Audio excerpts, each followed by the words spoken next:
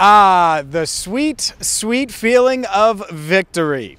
Hi again, everyone. I'm James Rapien with allbengals.com and Cincinnati Bengals talk here at Heinz Field, where the Bengals take down the Pittsburgh Steelers 24-10.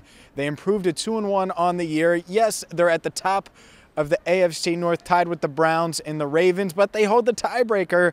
And so for at least a day, the Bengals excited to get a win, their first road win in Pittsburgh since 2015, and the first time they've had back-to-back wins against the Steelers since the end of the 2012 and start of the 2013 seasons. It was a crazy game, as we expected, but it was a game where the Bengals seemed to be in control from start to finish. That's one of my big takeaways. The Bengals dominated the trenches. They applied pressure on Ben Roethlisberger, sacking him 4 times, another 5 tackles for loss. They completely throttled the rushing attack of the Steelers, holding Najee Harris to just 2.9 yards per carry. And yeah, Harris had a bunch of catches, but the Steelers offense never really got into a rhythm, and they had these really long, slogging, just slow-moving syrup on a windy, freezing, frozen day in Pittsburgh. By the way, it's not cold out here at all, but you get what I'm saying. And they struggled throughout the day, and it was because of this Bengals defense. Logan Wilson had 2 interceptions. He got the game ball.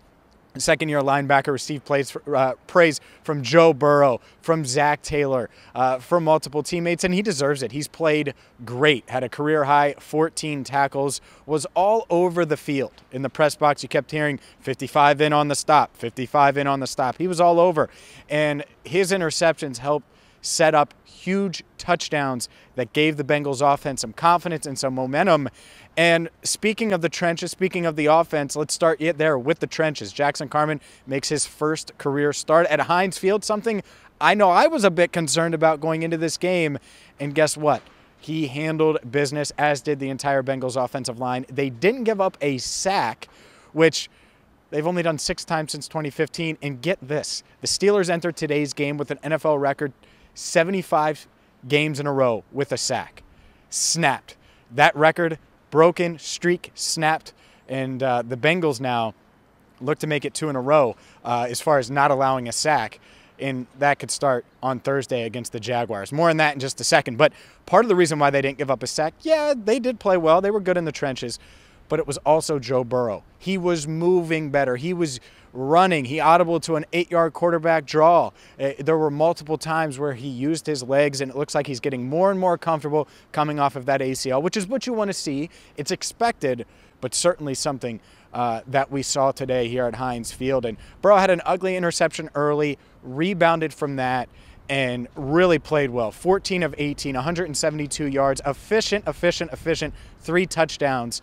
And that's what this offense is going to have to be at times. And they didn't score as much as they would have liked to in the second half, but they're able to connect again on the deep ball. Jamar Chase, record breaker. You want to talk about records? He now has a touchdown catch in his first 3 NFL games. No Bengals rookie has done that ever.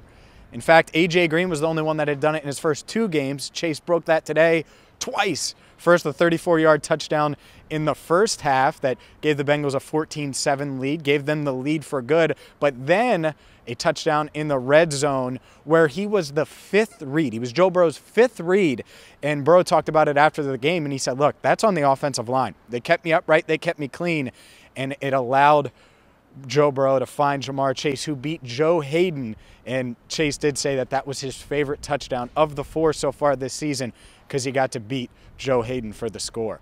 Look, there's a lot of reasons to be excited about this team. The fact that they continue to improve offensive line-wise. It seems like they're getting better and moving in the right direction. Joe Mixon had 5 yards a carry, which, again, efficient. It's not like he was dominant today, but the offense was efficient, even though they didn't get to that 30-point mark, which I think a lot of people thought that they could do week in and week out, and I think there's a chance they do get there. But at a game like this, where you're without T. Higgins, you'll take the 24, especially with the way the defense was playing. And look, this is a big win for these guys. It's certainly a big win for Joe Burrow and this offense, but I don't think it's bigger for anyone else than Zach Taylor. Zach Taylor needed this win. He came in 115-1 on the road since being named Bengals head coach. Had never won an AFC North road game. Well, he got one today. So he can cheers it up. They can toast at Paul Brown Stadium. Well, they were toasting at Heinz Field before they left. They're well on their way back to Cincinnati, as I will be as well. And we have a ton on allbengals.com and Cincinnati Bengals talk right now, whether you're looking for Joe Burrow's news conferences. We have our 3-down look. We have so much more, our winners and losers from today's game. To me, it was a bunch of winners. There weren't many losers, and if there were, they might be named Ben Roethlisberger. Either way, make sure you check it out, allbengals.com, Cincinnati Bengals talk. Hit that subscribe button, and until next time, I'm James Rapien, signing off from Heinz Field, where the Bengals again take down the Steelers 24-10.